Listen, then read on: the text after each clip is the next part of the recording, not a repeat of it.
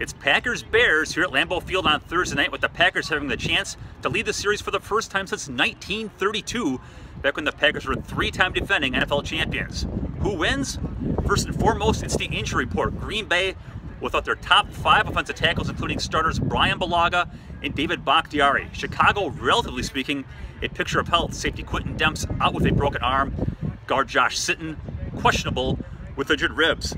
Offensively, can Green Bay function with the possibility of 4 guards on the offensive line? Remember, the Bears defense is pretty good.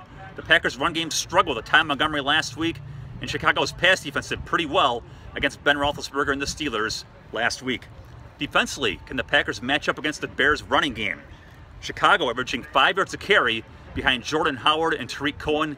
Green Bay's relied heavily on the Nitro package with 6 defensive backs.